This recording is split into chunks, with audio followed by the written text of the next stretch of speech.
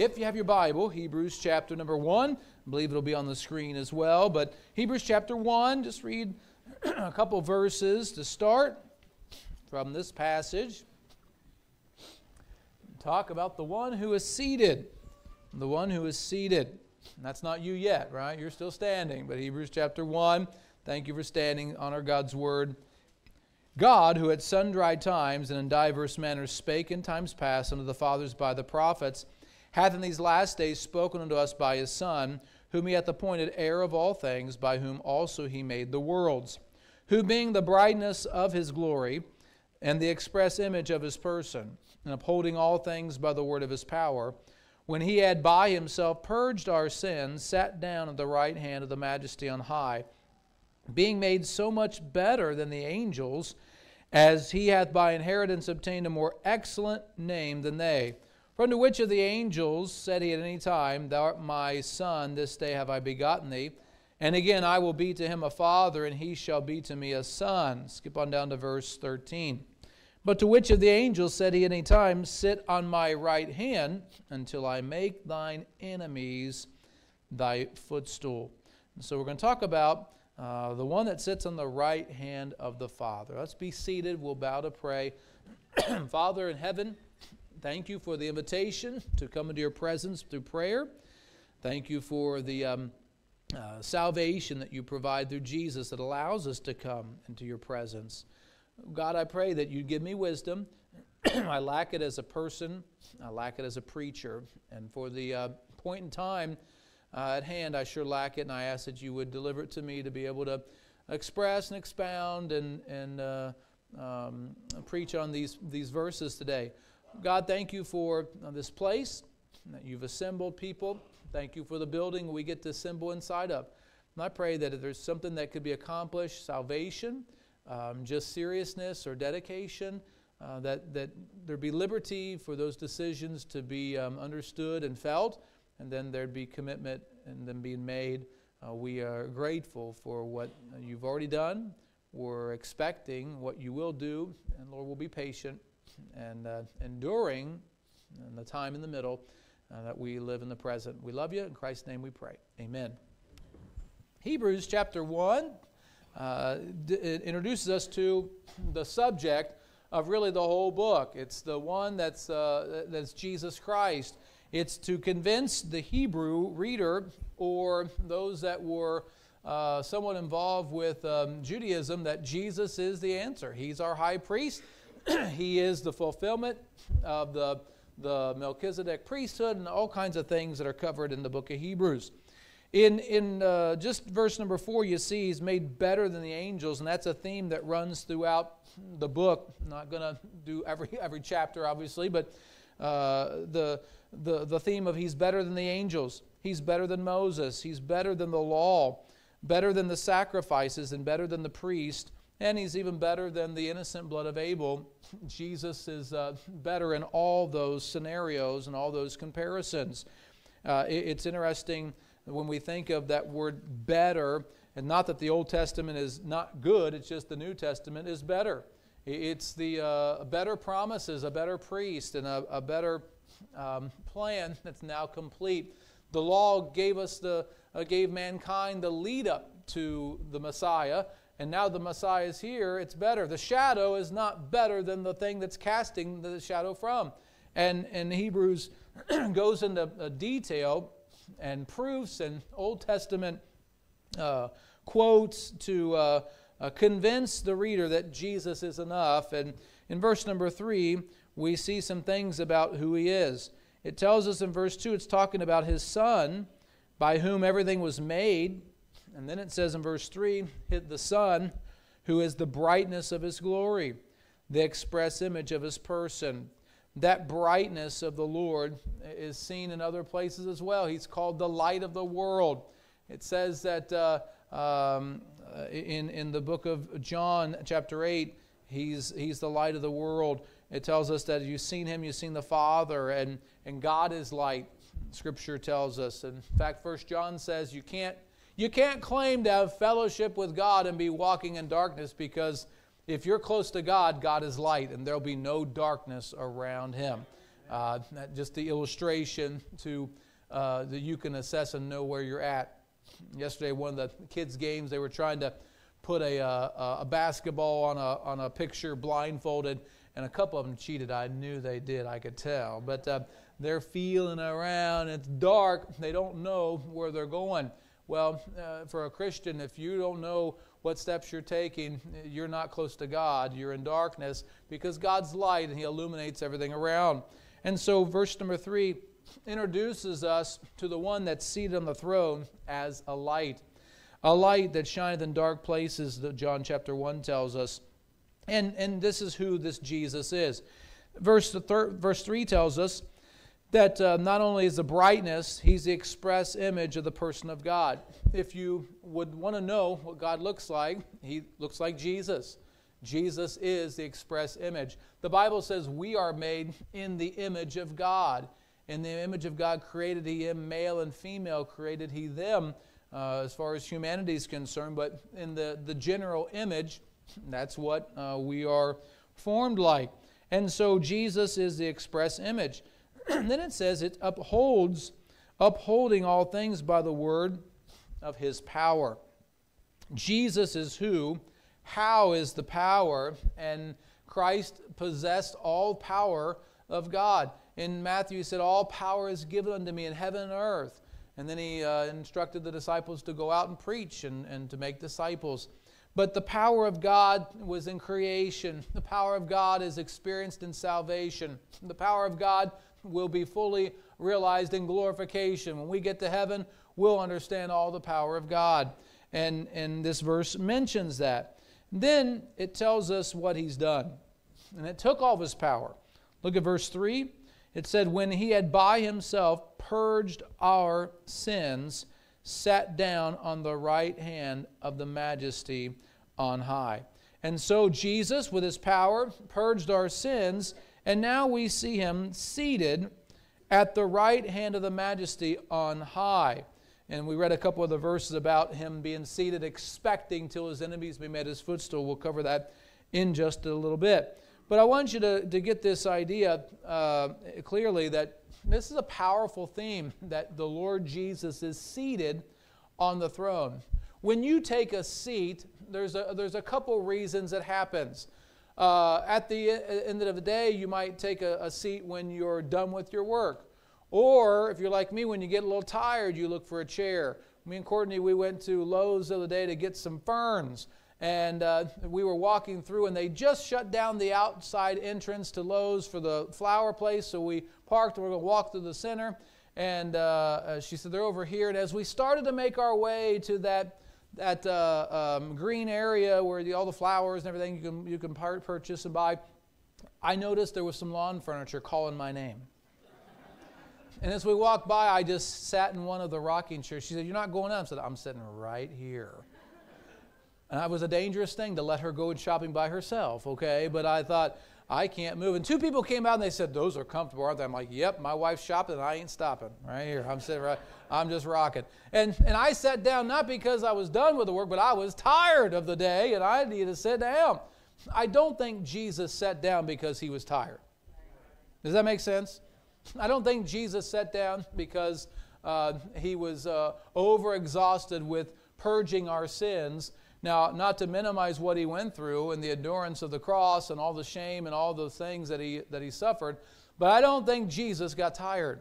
No, I think that there's another reason why He sat down. I was talking with fellows at the early service and this week, and he mentioned that one of the sermons about the Lord being seated just was very powerful to him. And I was kind of contemplating some different thoughts of what to preach this Sunday.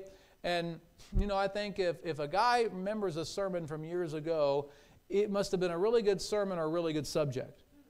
I can tell you the exact sermon, 1997, in between when I was a freshman going to a sophomore in college. I can remember the exact sermon Dave McCracken preached when I knew I was being called to preach. I can tell you the exact sermon Kelly McInerney preached before McCracken preached the day I was being called to preach.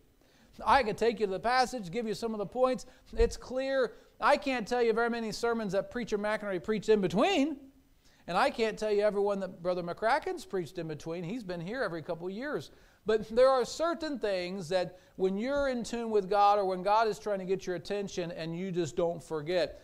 And so when I was talking with Andy this week and he said, man, that's a powerful sermon. I'll never forget when I heard about him sitting down.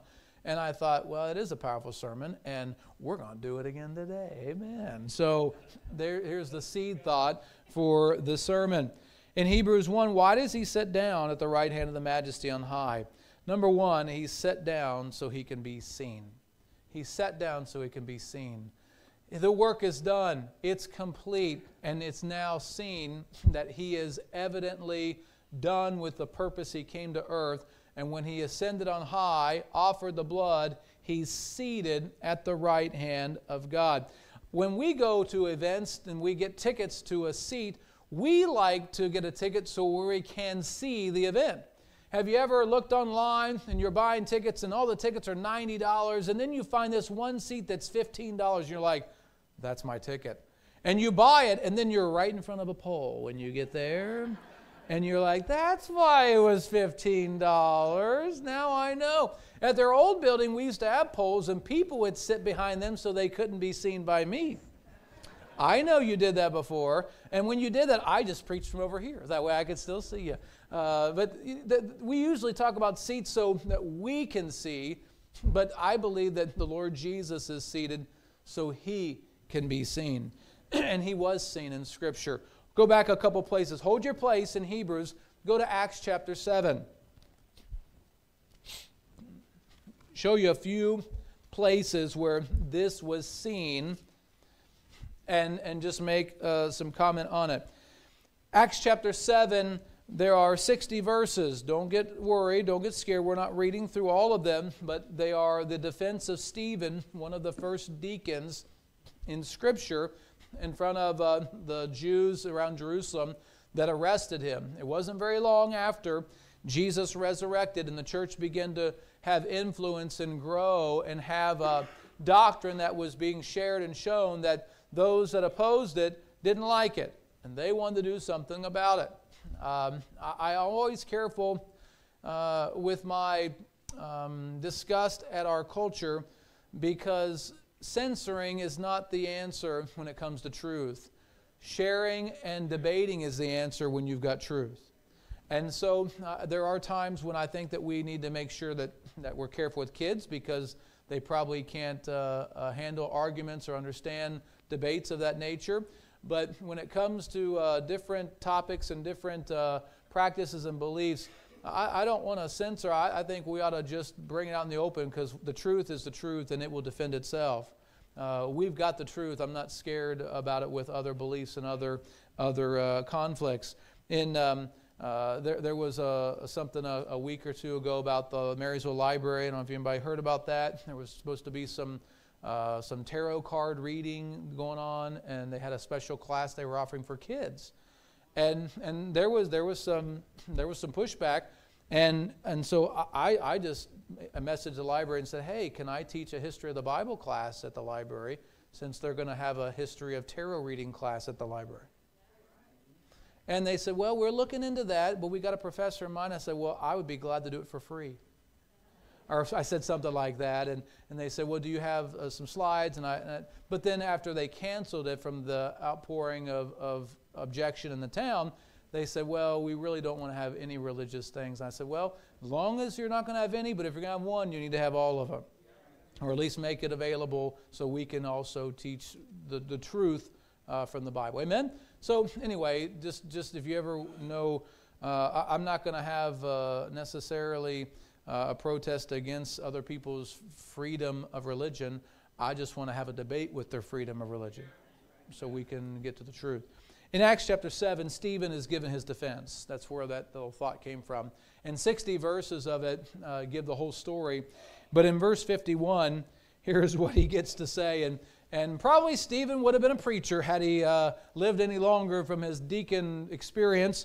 He said, ye stiff-necked and uncircumcised in heart. That sounds like a Baptist preacher, doesn't it? And your ears you do always resist the Holy Ghost. As your fathers did, so do ye. Boy, he's a preacher. Which of the prophets have not your fathers persecuted? And they have slain them which showed before of the coming of the just one, of whom ye have been now the betrayers and murderers, who hath received the law by the disposition of angels and have not kept it. They might have been a little angry at the message that Stephen preached, as he was very pointed. He was telling them, this is no different than what has happened in the past with the people that you believe are prophets. They were killed. They were refused, and the Holy Ghost gave them their message, and the Holy Ghost is the one that anointed Jesus and called him, and you need to quit being stiff-necked and accept the truth. That's the Jeremy Stout commentary, okay? Well, look at verse 54.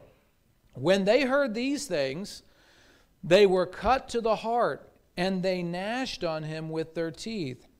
But he, being full of the Holy Ghost, looked up steadfastly into heaven, saw the glory of God, and Jesus, look what he saw, standing on the right hand of God. So Stephen got to personally see Jesus at that throne. Now, he didn't see him seated. And it wasn't that Jesus got up to do more work, because he'd purged our sin, he'd paid the price, but for some reason Jesus was seen standing.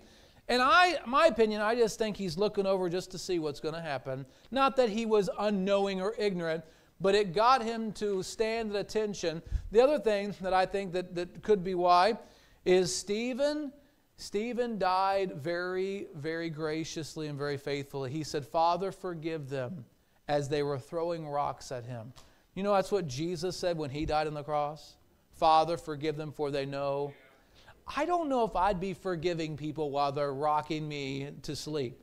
Not in a Lowe's lawn chair rocker, okay? They're throwing rocks, martyring him, and he's saying, Father, forgive them. What it shows me is when you got your eyes on Jesus, you can do a lot of things that you normally couldn't do.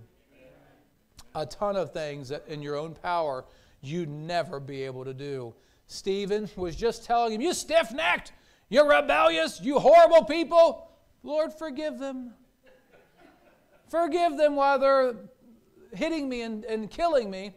He got a glimpse of Jesus and it allowed him to do something. He personally saw Jesus at the right hand of the Father. Can I tell you this? Jesus is at the right hand of the Father. Whether you see it or not. But I believe all of us need to get a personal sight of Jesus on the throne, seated, because that means the work is done. My mother texted me this morning. She's praying for me, and then she even threw in Will and Brian in the prayer. Now, they always need prayer because they're around me, right? But my mom prayed that and then texted me, and I thanked her and love my mom, great lady. But I remember early on at Mount Orb, really, even probably before I was aware of church things and church themes and church doctrines, and all I remember is I went to church and played around the kids, and my mom would go on visitation on Thursday, and we would stay and play and wrestle and goof off while the ladies would go make some visits, and then that was just a weekly event before I was very old in school. And then I got a little older, I knew my mom, she would tell the story that she struggled with believing she was really saved. Like, she had doubts about her eternal security, if she was really saved or not. And she said that when Preacher Smith came, Preacher Smith just bluntly told her, oh, Dottie, you just got to believe it and get over it. And she said that like offended me, that he could just take that so simple and just act like it was no big deal and just believe it. I've been struggling with this for years, and he just says, oh, Dottie, you're either saved or you're not. You need to believe it and just get over it. And she said, you know what? I finally just had to believe it and got over it. That's what happened. I finally just believed that God saved me and that he's not going to let go of me because he paid for all my sin. And this view of Jesus seated should show you that all of your sin is paid for. He purged all your sin, the Bible says in Hebrews 1:3. That's why he could sit down. His purpose was to seek and to save the lost, and after that was accomplished and now the entrance is open so that no one has to be lost, he can sit down at the right hand of the Father. Stephen saw it. Go back to Psalms chapter 110. Psalms chapter 110. If you ever wondered what a good passage of Scripture would be to study or to preach or to share, Psalms 110 was prophetically given to David. Jesus rehearsed it in the ears of the Pharisees and those who were against him. Peter preached it in Acts chapter 2. And Paul, if he is the author of Hebrews, which I believe so, uses it in Hebrews chapter 1. This must be a pretty important passage, okay? Jesus preached it. David got it. Peter preached it. Paul used it. This is a powerful passage. Psalms 110 says, verse number 1, the Lord, notice they're all capital letters. The Lord said unto my Lord, capital L, small letters, sit thou where? At my right hand, until I make thine enemies thy footstool. David saw Jehovah, all capitals, speaking to Adonai, the Lord Adonai, we believe Jesus, and saying, sit thou at my right hand. Jesus wasn't sitting in the Old Testament. Jesus was making appearances in pre-incarnate personages in the Old Testament. Jesus came off the throne and was born as a baby in Bethlehem. Jesus suffered and died and walked a perfect life. He was not seated in David's day, but David prophetically saw him seated. That's pretty important. David was given this view thousands of years before Jesus was ever born, that there's a view of God the Father and God Adonai, God the Son, talking, and he was inspired by the Holy Spirit to write that passage. Stephen saw it personally. David saw it prophetically. And then go back to Luke chapter 22. The enemies of Christ saw it and got their proof they needed. Luke chapter 22. Luke 22, the trial of Jesus before he's sent to Pilate and then off to Herod, because Pilate heard he was a Galilean, so hey, I don't have to mess with him. Herod's in town. Let's let Herod hear him. And old Herod was excited to hear him. And actually, Herod and Pilate were at odds, but they became friends because of Jesus being their common problem at that day. Luke 22, verse 66. As soon as it was day, the elders of the people and the chief priests, the scribes, came together. They led him into their council, saying, Art thou the Christ? Tell us. He said unto them, If I tell you, you will not believe. And if I also ask you, you will not answer me, nor let me go. Hereafter shall the Son of Man, what's it say? Sit on the right hand of the power of God. Then said they all, Art thou then the Son of God? He said unto them, Ye say that I am. And they said, What need we any further witness? For we ourselves have heard of his own mouth. We got the proof. He's claiming to be the Son of God. He thinks he's going to sit at the right hand of God. That's enough to charge him with blasphemy. And they took him to Pilate to try to make him be crucified. And so, watch. Stephen saw it personally. David saw it prophetically. And when the enemies heard about him sitting at the right hand, that's all the proof they needed to know who Jesus claimed to be. In a world where there's a constant argument about Jesus, I hope that you will not be confused by other religions' claim. Jesus did claim to be God. Jesus was crucified and charged with it because he claimed to have authority and right to be seated at the right hand of God the Father. The Jews knew what that meant, and they understood that it was Christ, God in flesh, that he was claiming to be. And so, number one, why is it important that he's seated? Because he is seen, and it's evidence of who he is. Second of all, it's important that not only was he seen, that he was seated. Go back to Hebrews 1, if you held your place there.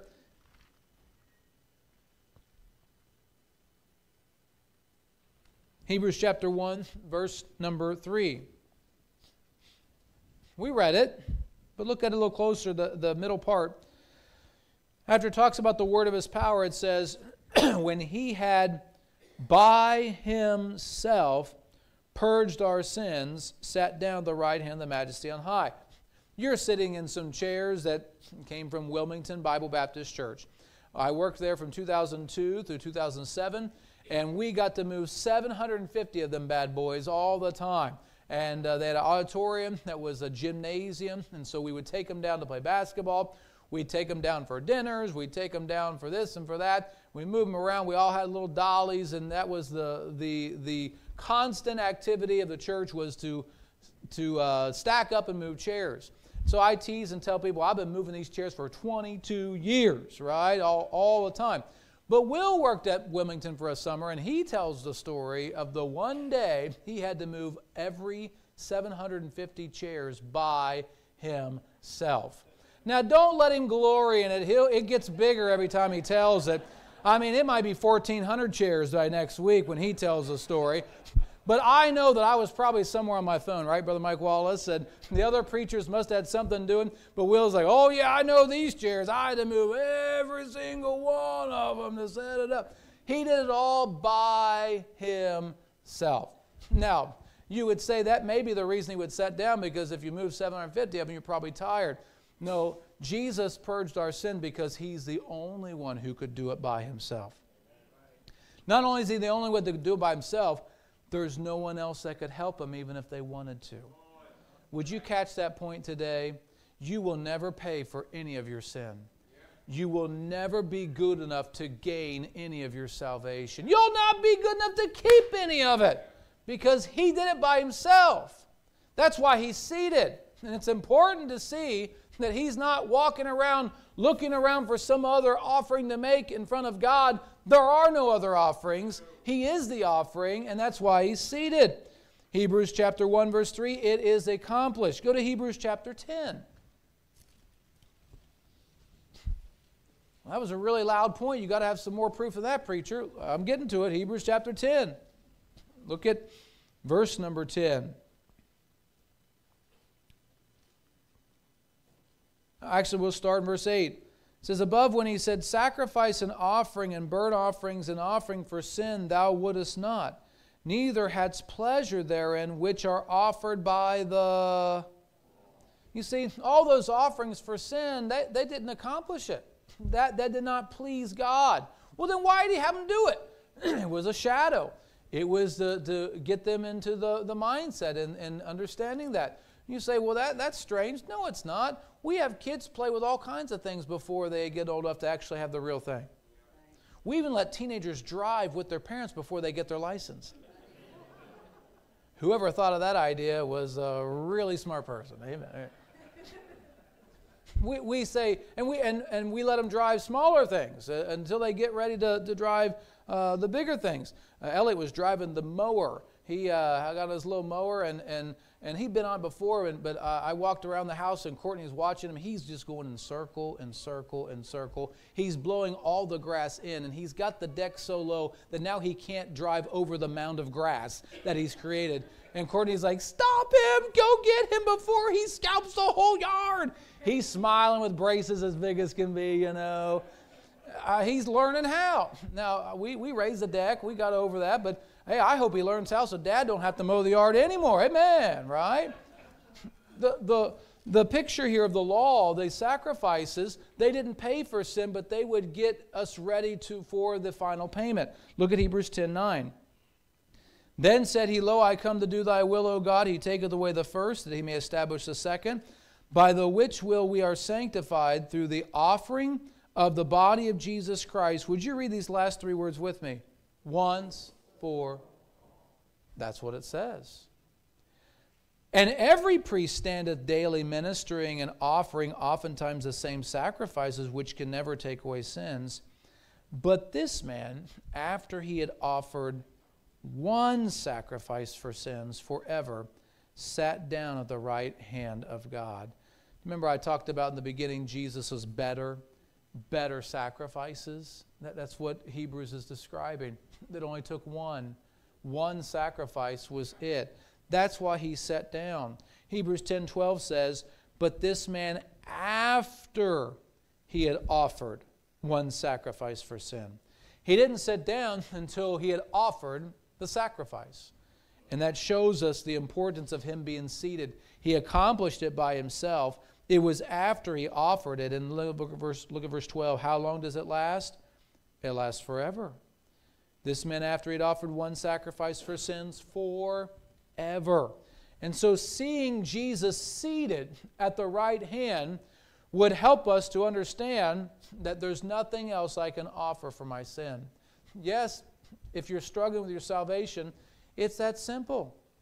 What struggle could you do to accomplish it? You either have it or you don't.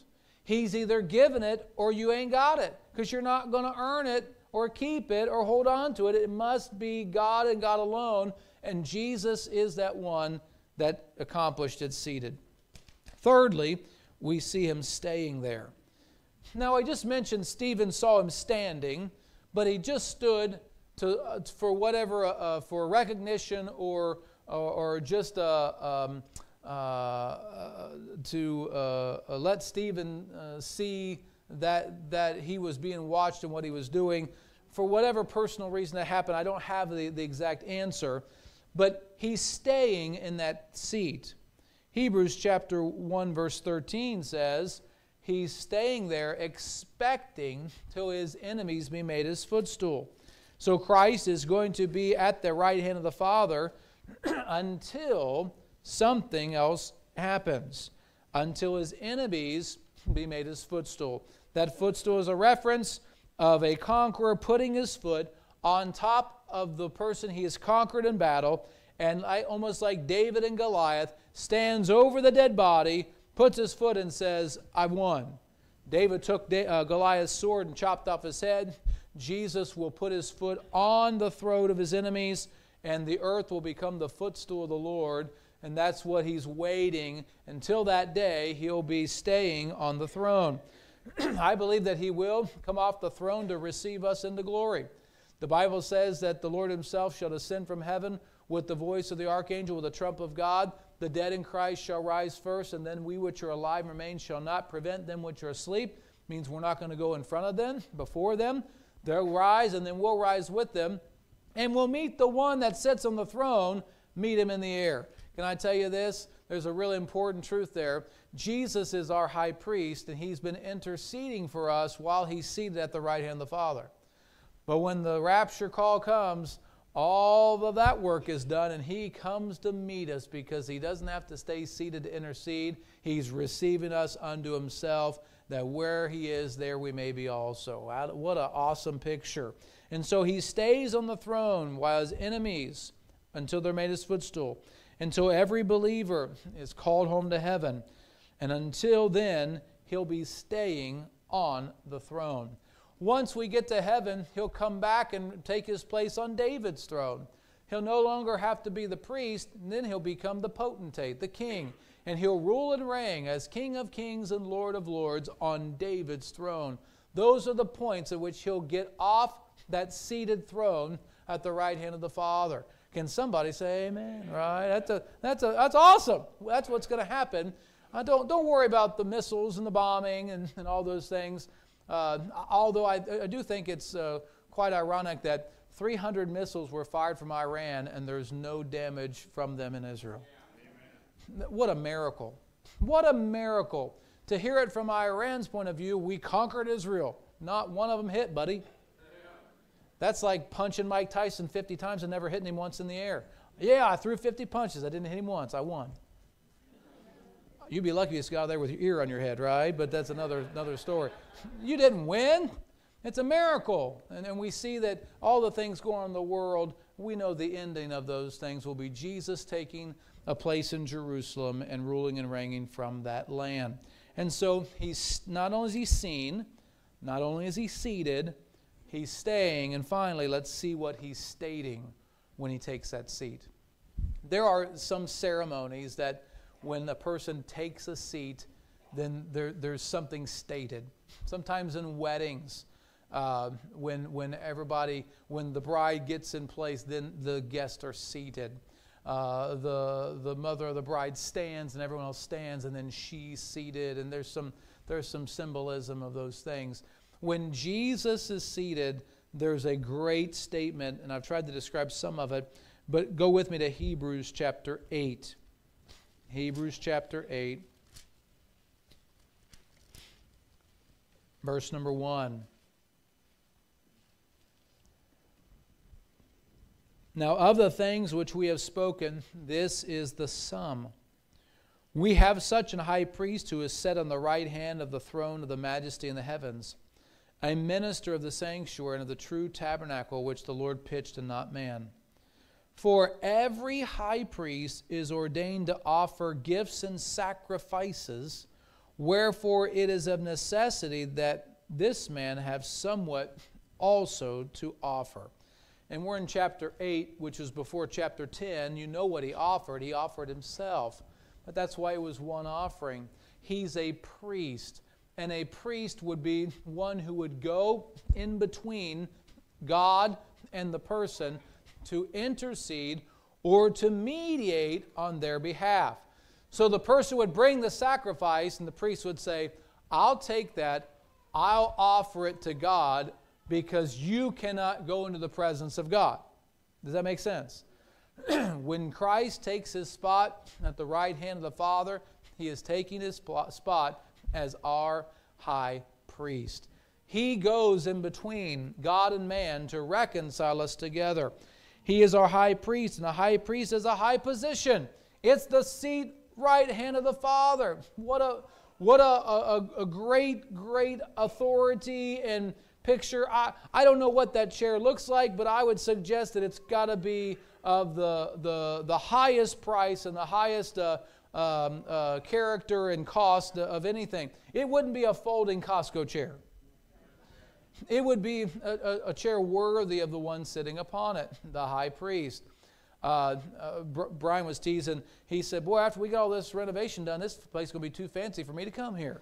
And I hope that we can make this place beautiful. I hope that it would be honoring to God as people come in. You all say amen? But you know what makes this place beautiful? It's the people in it, not the paint on it. Because we had the same need and the same evidence at the other building. When you came in the other building, those lights, those shades were tipped up instead of tipped down because we used them for two purposes. They lit up the room and they catch the rain when it dripped from the ceiling. So we had glass globes that were like this. I said, we want them down over here. I'm not catching no more water. You come in sometimes and there was fish in the lights just swimming around there. I don't know how it didn't blow up a circuit breaker, but you know, the building wasn't what drew people. It was the beauty of what was in the building. And that's the same thing here. I don't care what it looks like. Listen, Christian, if you've got an ugly spirit, our church is going to be ugly. If you've got a horrible attitude, our church will have a horrible spirit. There has to be that constant fervency of the members and of the people to make the church beautiful, not the maintenance and the contractors. That's not going to be the result. And so what is he stating? It's a high priest, it's a high position, and then look, it's a high purpose. Go to Romans chapter 8, and I'll be done. Romans chapter 8. What is being stated as Jesus seated at the right hand of the Father? He's our high priest. Obviously, he would be close to the throne so that we could get to God through the man Christ Jesus. Well, will Jesus always be the man? No. At the very end, when all the kingdoms are delivered up, God will be one and all the same. It will, I would say, go right back to in the beginning was the Word was with God, the Word was God. That's what will happen when all of this purpose of the short time that we are experiencing on this earth is culminated. Romans chapter 8, verse number 31. What shall we then say to these things? If God be for us, who can be against us? He that spared not his own Son, but delivered him up for us all, how shall he not with him also freely give us all things? Who shall lay anything to the charge of God's elect? It is God that justifieth. Who is he that condemneth? It is Christ that died, yea, rather that is risen again. Who is even, look at this, verse 34, who is even at the right hand of God, who also what? Maketh intercession for us. That's his purpose. The reason that he's seated is he is our high priest interceding on our behalf. What do you mean interceding? Oh, He's the only way we got to get to God. And it's His offering that is in God's sight acceptable so we can get to God. Verse 35 says, who shall separate us from the love of Christ? Shall tribulation or distress or persecution or famine or nakedness or peril or sword? As it is written, for thy sake we are killed all the day long. We are counted as sheep for the slaughter. Nay, in all these things we are more than conquerors through Him that loved us. For I am persuaded that neither death, nor life, nor angels, nor principalities, nor powers, nor things present, nor things to come, nor height, nor depth, nor any other creature shall be able to separate us from the love of God, which is in Christ Jesus our Lord. Can I just drop a microphone right there? Pom. Drop the Bible. What else needs to be said? He's our high priest. He's for us. Who can bring anything against us? Because it's all been paid. He's staying on the seat, interceding. Friend, if you don't know that peace, you need to know Jesus right now. And if you've got that peace, then you need to worship Him and have a reason to serve Him because of what He's already done for you. Can somebody say amen? That's the one seated on the throne. Oh, it is a powerful sermon. To realize that Jesus could sit down because He's accomplished it all. To realize I can rest because He has my case. He's taken it and He's fully taken care of it. That's a wonderful, wonderful confidence when you know someone's got your case and they're taking it to the judge for you. And you say, well, I'm really worried about it. Yeah, but I got this lawyer and he knows the judge. We're going to get things worked out. Jesus is the judge and the lawyer. He's going to get things worked out. And so you can rest because He's seated on the throne. Oh, I pray that you'll be seated in heavenly places with Him. Ephesians tells us that. And if you have Christ as your Savior, marvel at the message. Revel in how we've been redeemed. Be excited about what has been accomplished from Jesus Christ our Lord. And then when you see Him seated, you can know the work's done. He saved my soul. Now I can live out of love for Him because He's accomplished and paid the price. I know that in certain situations we can take relationships for granted. I can sense that even in close relationships. Husband, wife, father, child, siblings, and those things. But don't take the relationship that you have with Jesus for granted. When you see Him seated, it's not because He's tired. It's because He's done. And it's because He's staying there to intercede until He steps out to call us home. Every head bowed, every eye closed. Ask you a moment of just quiet introspection. Friend, if you're here this morning, and without a doubt in your heart and your mind, you know that you can look when the brightness of God's sun shone and shined into your heart. I mentioned in the early service, and I forgot to say it, but boy, that eclipse that happened the other day, I'll never forget that point of light as the moon started to go on the other side of the sun. And it just broke through, and just a piercing brightness that you could just see the beginning of that. Oh, do you remember when you got saved and the light of the Lord Jesus shined in your life? If you've been saved, you'll remember that moment. You'll know when you confessed Him as Lord and Savior. Friend, if you have that testimony, would you raise your hand as the piano begins to play? You've got that settled in your heart. What a blessing. You can put it down. You can put it down. If you're here and you say, well, I don't know when I've been born again. I'm not sure if I can remember that point of which the light, the brightness of God shone in my life. I don't know if I've never seen Him seated. I'm worried that I'm still in danger of